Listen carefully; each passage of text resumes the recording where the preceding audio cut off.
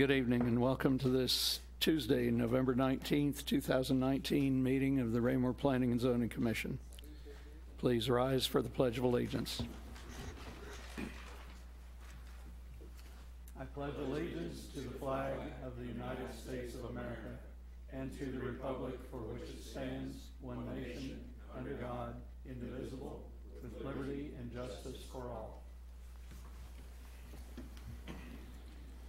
Thank you. Let me remind commissioners, please make sure your microphone is lighted green and speak into the mic for the record.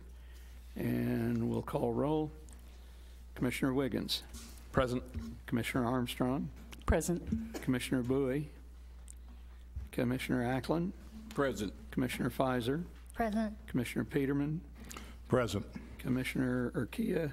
Present. Mayor Turnbow. Present. And Commissioner Faulkner is present. We do have a quorum. We have no personal appearances scheduled this evening and 2 items on the consent agenda. And I suppose if you can word a motion very cleverly, we could have a motion to approve consent agenda with noted corrections to the minutes, or we could deal with those items separately as you wish. I'd like to make a motion to approve the consent agenda, noting the minute corrections that have been provided for the October 15th 2019 Planning and Zoning Commission meeting. I'll second.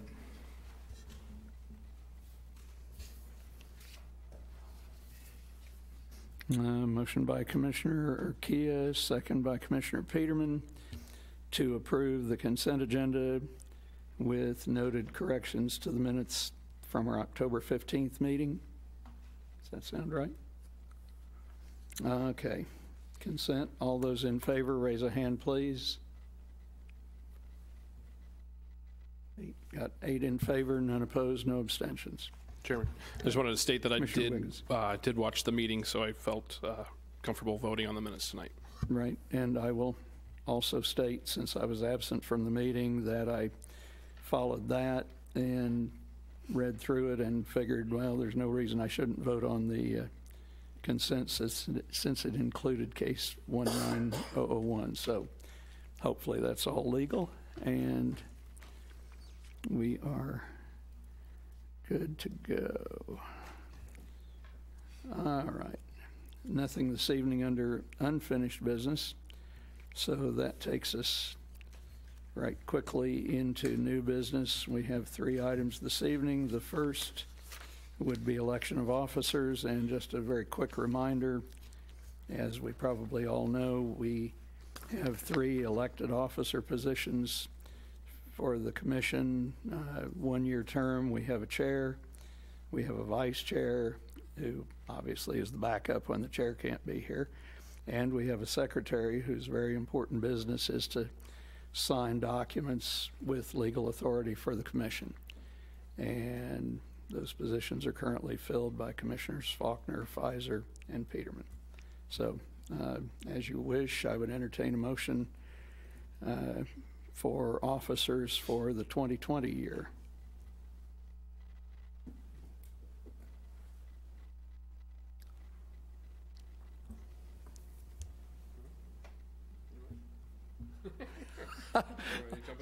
I was going to say I can break this deadlock in a minute, but I hated to steal the thunder.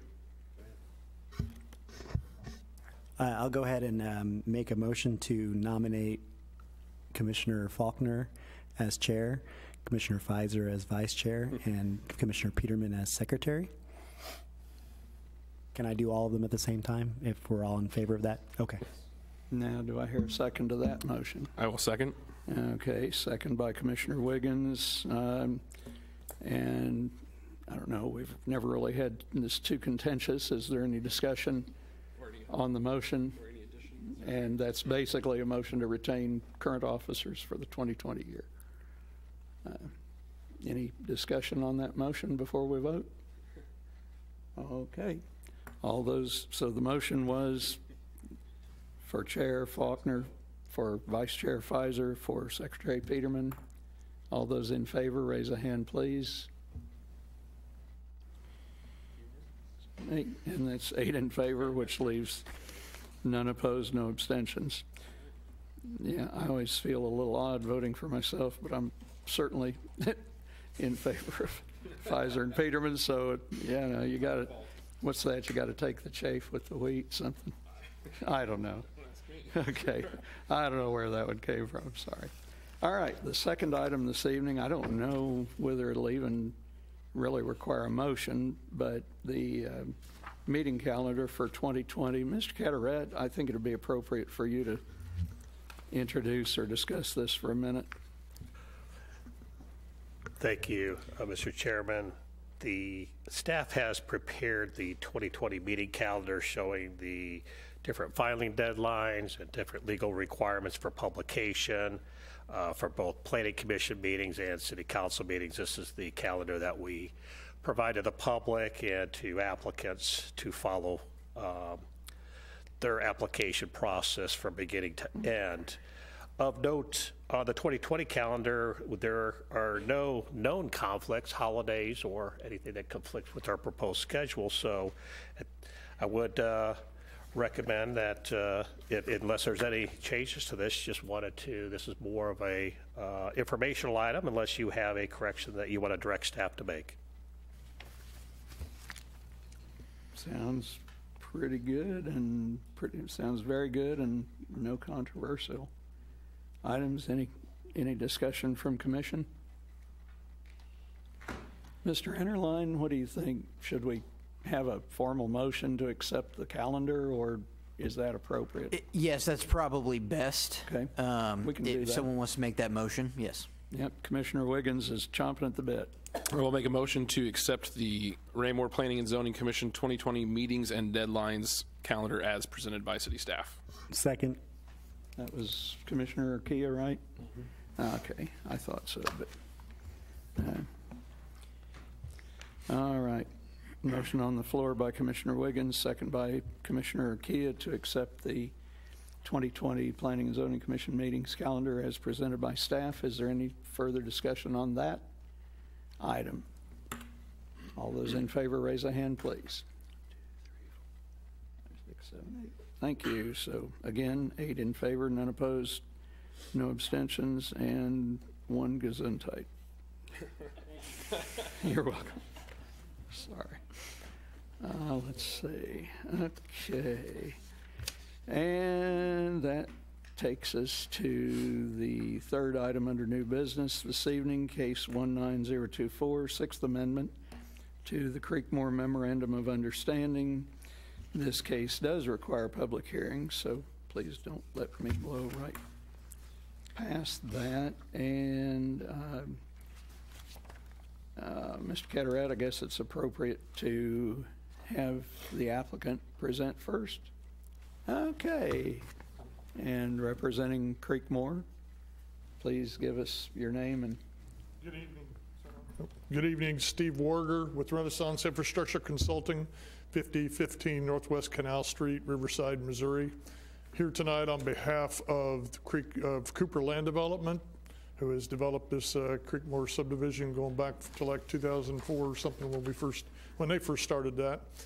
The area we're talking about would be in the southeasterly corner along Madison that is currently, according to the preliminary plat, shown as a duplex multifamily type area.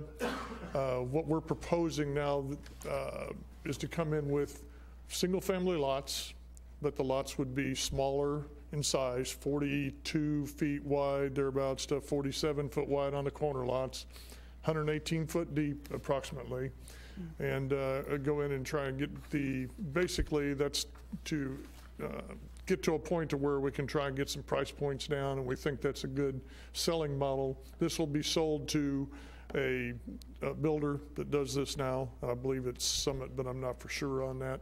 But they would be developing it. Cooper would develop the property as it is, and then the other, the Summit or wherever it is, the builder would build the houses and sell the houses. The first phase of this would be approximately 40 lots.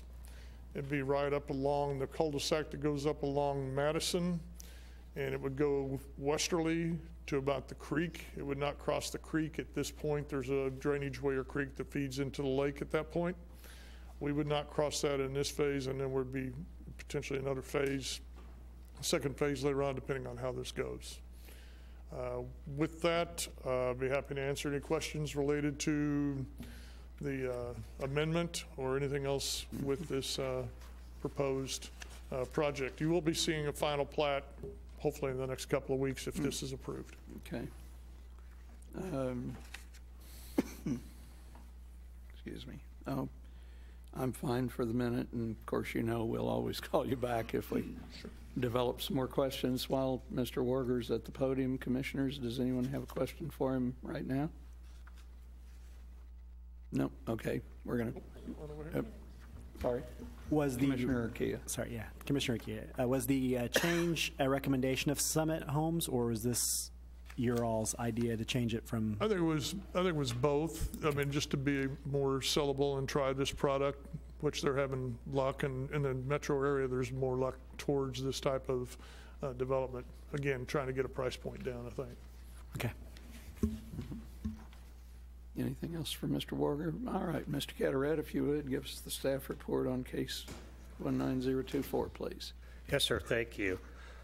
As Mr. Warger indicated, the request filed is for the Sixth Amendment to the Memorandum of Understanding for the Cooper subdivision.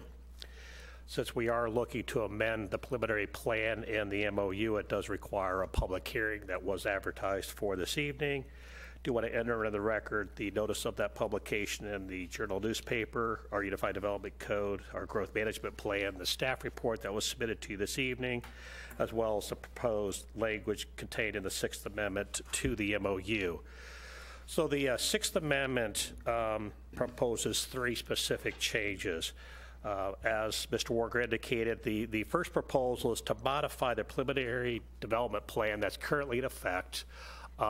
This was adopted back in June of 2006, included in your packet. This preliminary development plan, as Mr. Warger indicated, shows the two-family land use in the southeast quarter of the Creekmore development.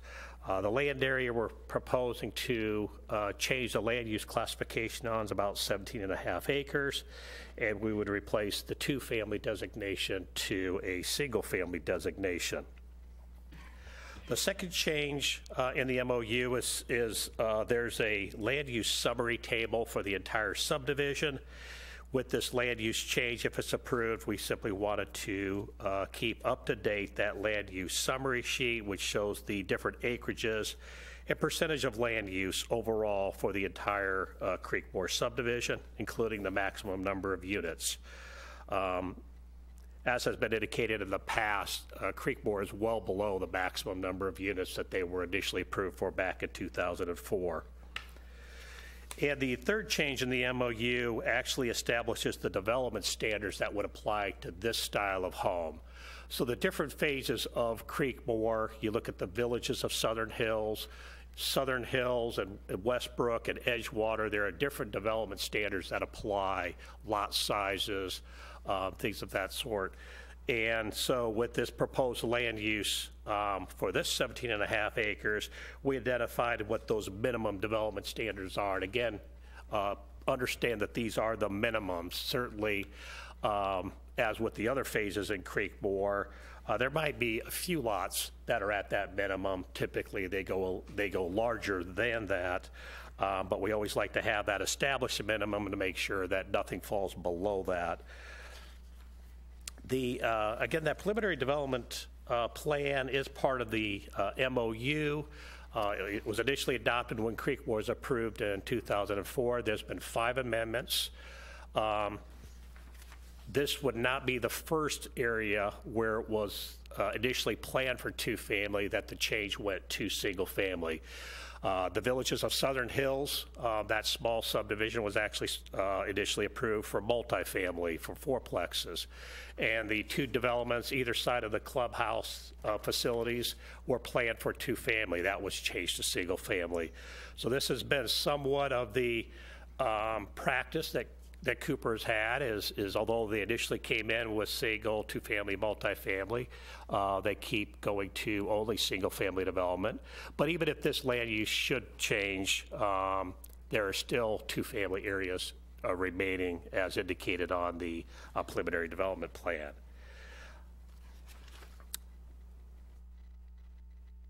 The staff has submitted proposed findings of fact regarding this amendment to the MOU and to the preliminary plan itself. The staff does recommend that the commission accept those proposed findings of fact and forward this case 19024, which is our Sixth Amendment to the Creekmore MOU, to the City Council with a recommendation of approval. With this request, we did do the notification that's required under city code to property owners within at least 185 feet of the perimeter of this. So we did go beyond that along Madison Street to try to identify those properties most directly impacted with this change of land use. I want to note that the overall layout for the subdivision really doesn't change. The location of the access road onto Madison Street is proposed to be almost in the same location that it was initially planned for, as well as the cul-de-sac layout and working with the amenities, the stream corridor and the existing golf course hole that is to the northwest. So they're trying to fit the land use around those particular developments. I did include in your packet the actual Exhibit H, which is, again, the minimum development standards, the conceptual layout of what the lots would be. If this were to be approved, the developer has come in with a conceptual plan that I wanted to include in the packet to show the general lot layout, where they would have, again, two phases, but show the main street going through with the two cul-de-sacs off of that. As well as I showed you a few of the conceptual home designs that one of the prospective purchasers of the property would be. Summit Homes is driving this request, if you would, and that it is a proposal they've done in a few other communities. They feel that it would enhance their presence in Raymore. They, of course, have been building at Eagle Glen, been building in Creekmore. They built at High Point, as well as other phases of Creekmore, Cunningham. This would be a little different home style and different development than what they currently have within the city.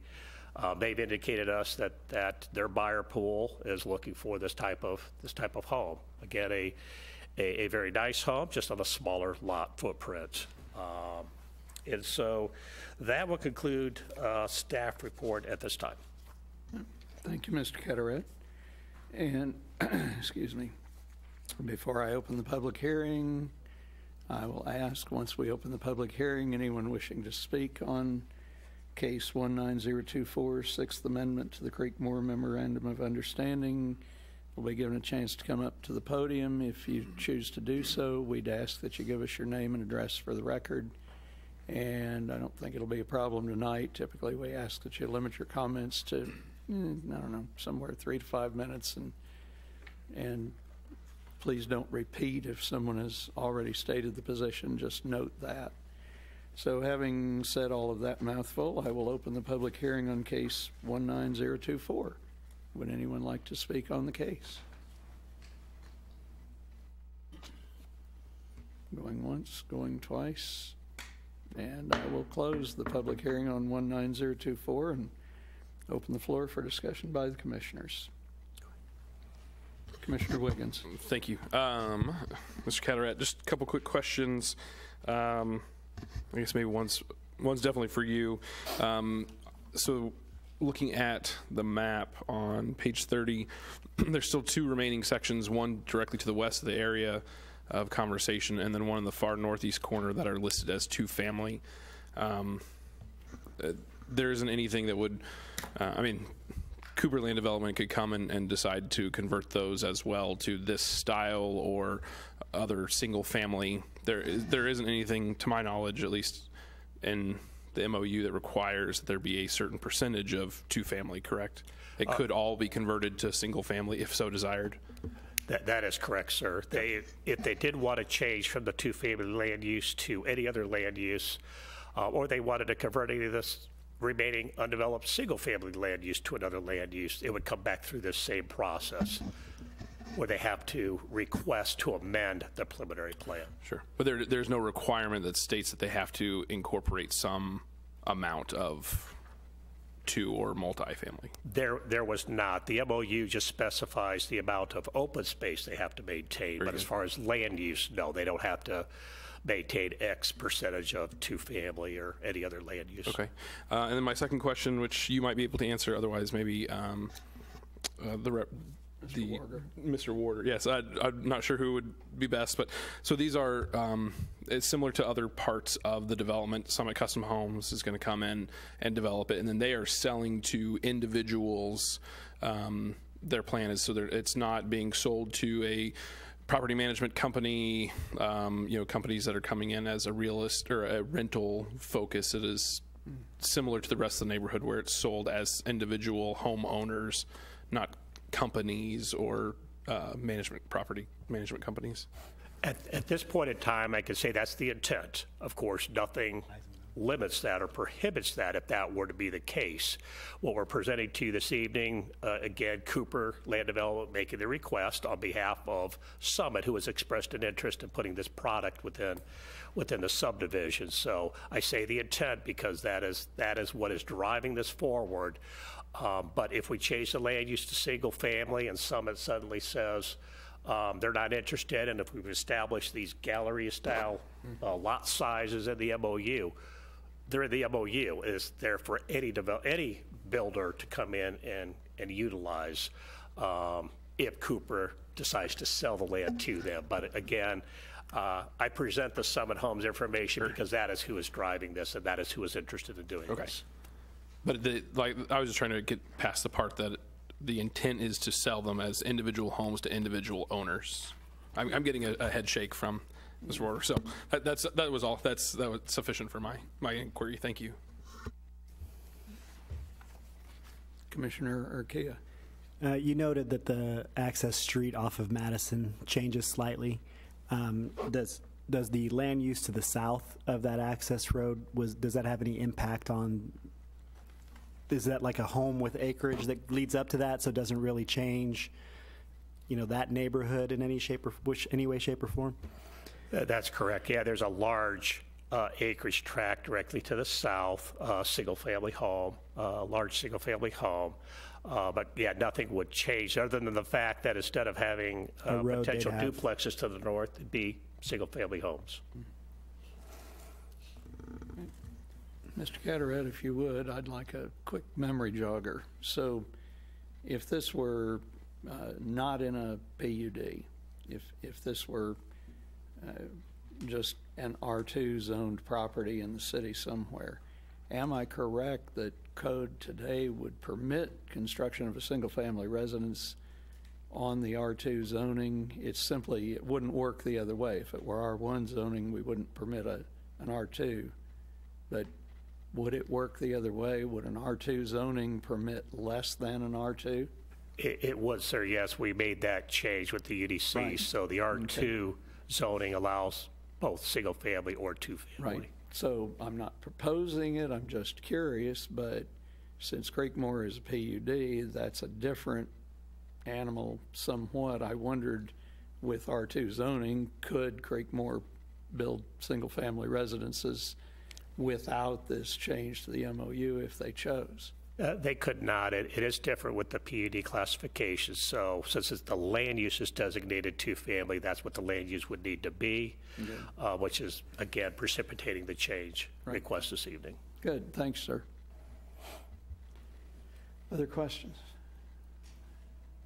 or comments about? I'll go ahead and make a motion if that's okay, Commissioner. Yeah, sure. I'd like to go ahead and make a motion to accept the staff proposed findings of fact and forward case number 19024, the Sixth Amendment to the Creekmore Memorandum of Understanding, to the City Council with recommendation for approval. Second. Sounds good.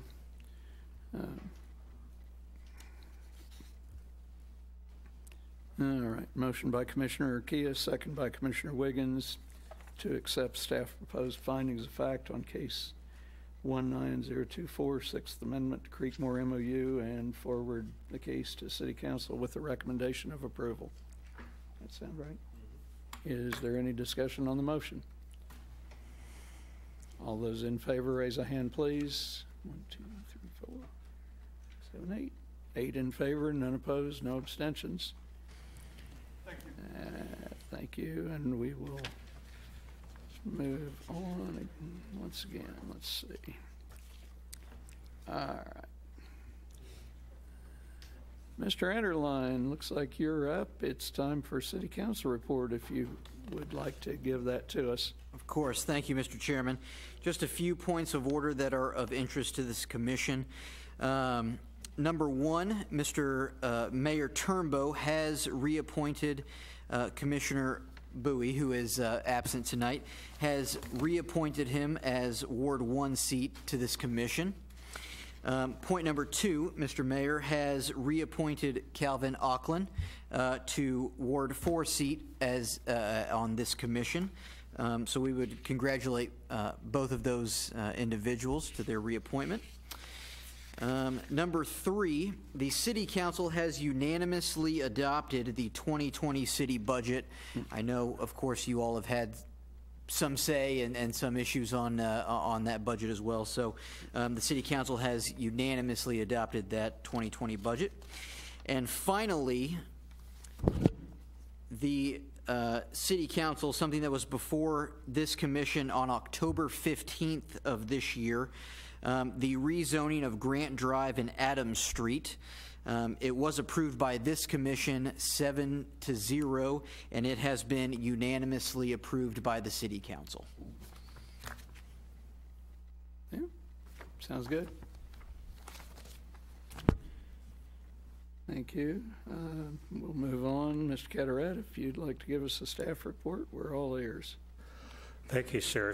Looking at the calendar of upcoming meetings that was included in the monthly report for October, if you see, our next meeting is scheduled for December 3rd. The report indicates we had 2 items of business: the Fox Ridge Business Park, which is the plat of the single lot that would be done for the proposed Hy-Vee Fast and Fresh. So it'd be the one lot at the corner of Fox Ridge Drive and Foxwood Drive, as well as the actual site plan for the Hy-Vee Fast and Fresh. Hy-Vee has requested to move those 2 items to the December 17 agenda. They're working on making modifications to their site plan they submitted. What's happened in this scenario, our calendar that you just approved sets a very tight time frame for site plan. It's really a 30-day window where somebody comes in, they have to submit all their drawings on the application date, staff reviews them, planning staff, engineering, fire district. We provide comments back to the applicant, that they have to quickly revise those and get it back to us in a timely fashion to place in your packets on your agenda. Occasionally, that time frame, based upon the comments, can be too short, and I think that's what happened with the applicant here. There were some changes that do need to be made, and so they simply have asked to move it back to December 17th. I would like to keep December 3rd open. I do believe we will be having a final plat that would need to be considered that evening. The Kentucky Road relocation project that's been part of our general obligation bond approval. We've talked about it for many years now. We believe the plat to actually dedicate what would be the right-of-way for that roadway from the 2 different property owners would be ready for your consideration. So we'd like to keep that December 3rd open for that. We expect the plat to be delivered yet this week, and with timing, we need to get that moving forward through the process. So I imagine that we were all expecting to meet on December 3rd, so if we do, we're ready. If we slip, you'll let us know. I will let you know. Right? It will be a short meeting on the 3rd, but it would be an important meeting if that item's on the agenda. Us. I never say, oh, it'll be a short meeting. That's right. So that's what we have currently, again, on your calendar. Nothing scheduled yet for your January meetings. Thank you. Okay. Mr. Rokas, could you update us on engineering? Well, I was just going to give you one update tonight, and that was on the Bristol culvert. And I talked about it last time, that about 12 years ago, the culvert was started but not completed. If you go out there now, you'll see a 98-foot culvert fully completed. And now we're going to try to put dirt against it and let the dirt sit over the winter and build the road in the spring to connect Saddlebrook over to Bristol. Be happy to answer any questions you might have. Yeah, it doesn't seem like that many years ago. Wow. Patience rewarded. So it started before your time with the city. Wow.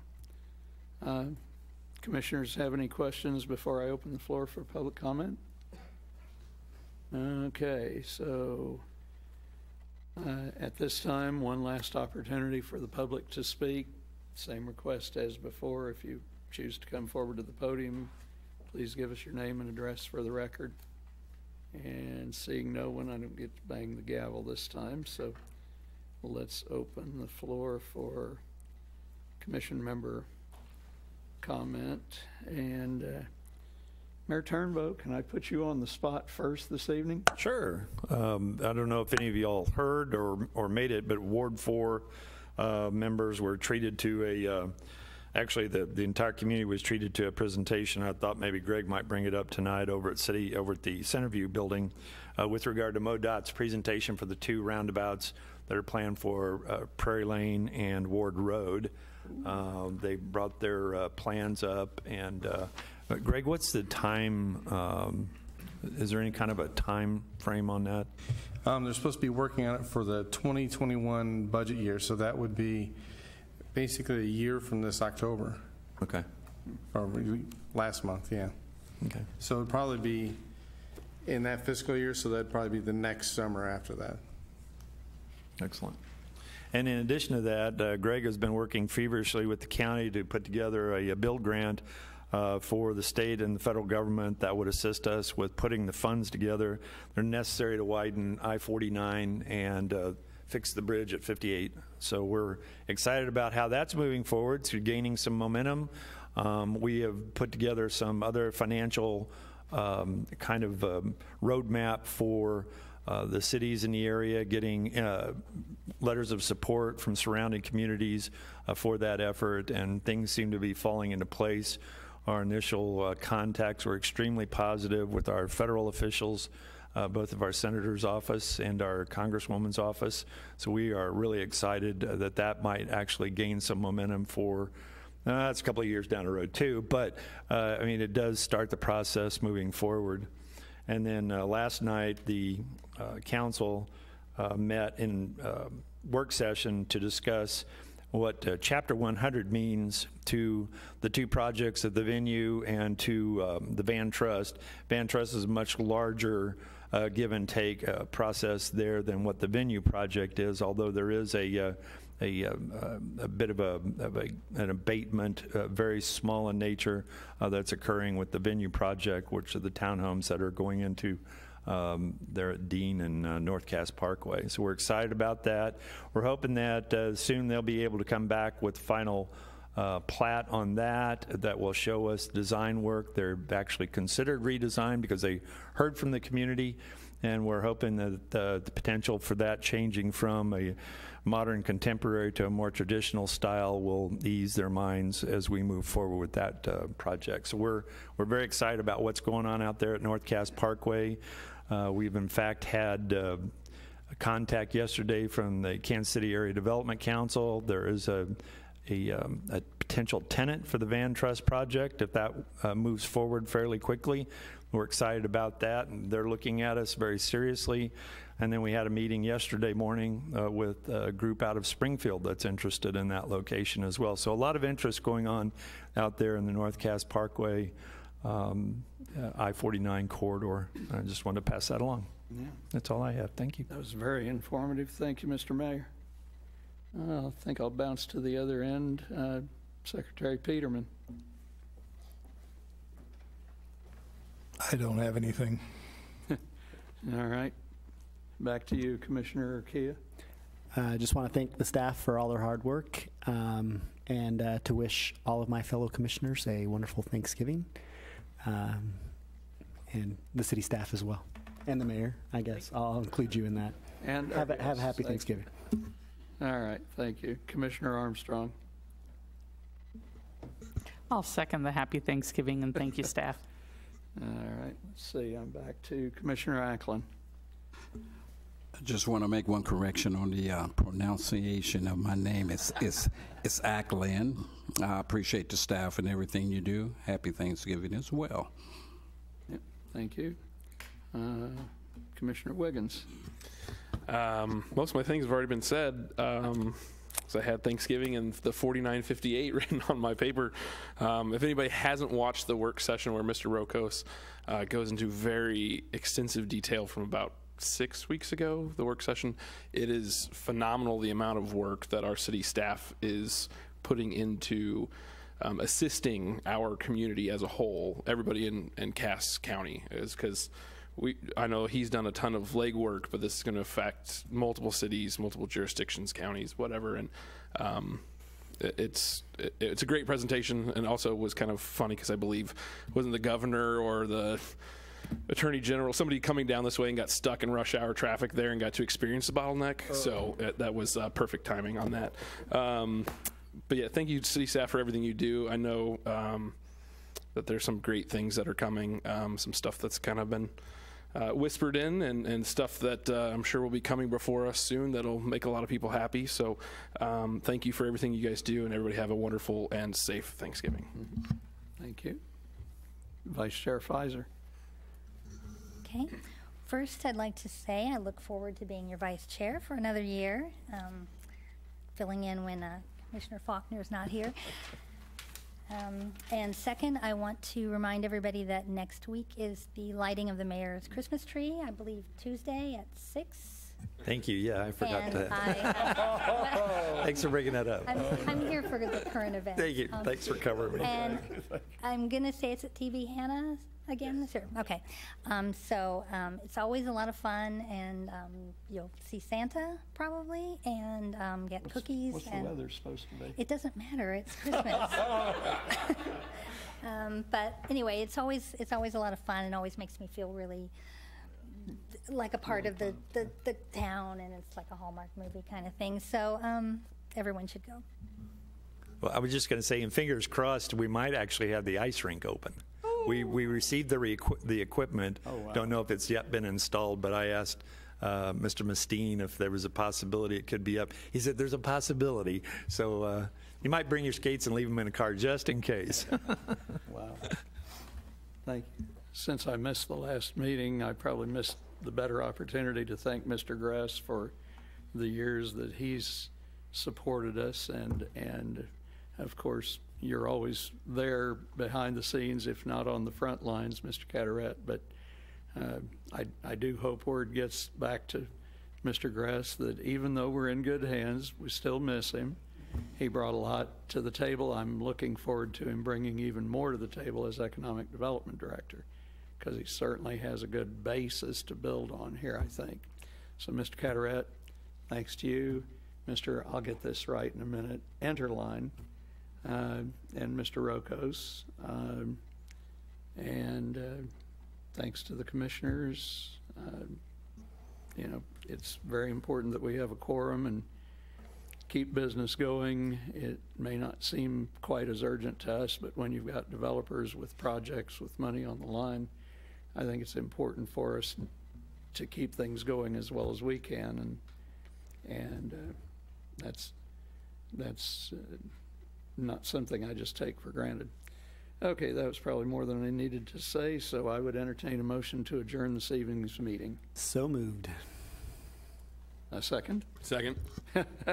Okay, thanks. Motion by Commissioner Kia, second by Commissioner Wiggins to adjourn, and show of hands, please. All in favor? 4, 8. Thank you. I can count. It just takes a second. 8 in favor, none opposed, no abstentions. And good night to all. Thank you.